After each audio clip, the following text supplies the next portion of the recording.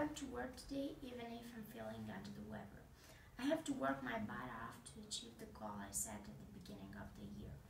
It's hard as I'm working long hours, but I'm not going to give in, no matter what it takes me.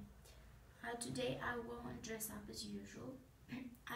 I'll put on my warm clothes and get a taxi since I really feel weak. In fact, nowadays a lot of people get the flu. If I feel worse, I think I'll have to go to the doctors, to get some help in order to devise solutions to tackle my health problems. I hope not to be held up too long at the doctors, since I have lots of work to complete. On top of that, today is March 8th, the International Women's Day, and I will have to get back home earlier than usual to manage to wish happy holiday to my mom.